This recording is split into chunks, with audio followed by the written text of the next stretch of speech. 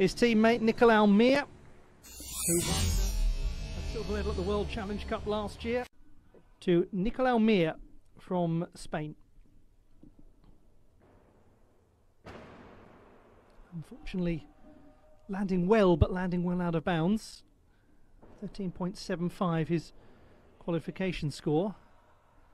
Nice kineticism in his twisting work.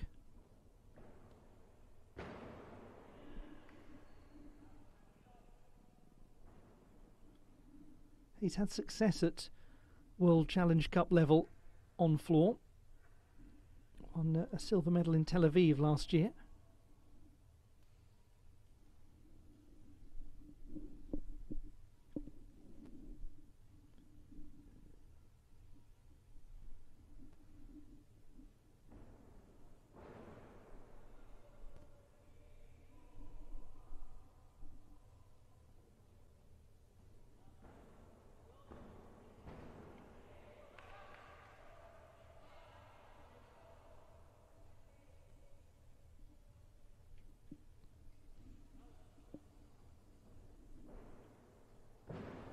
Does look nice in the air as he twists. Nicolau MIR. Lots of it was quite clean, some little landing deductions here and there. The 23-year-old who, in his words, was born in the gym because his parents run a club in the lovely city of Palma.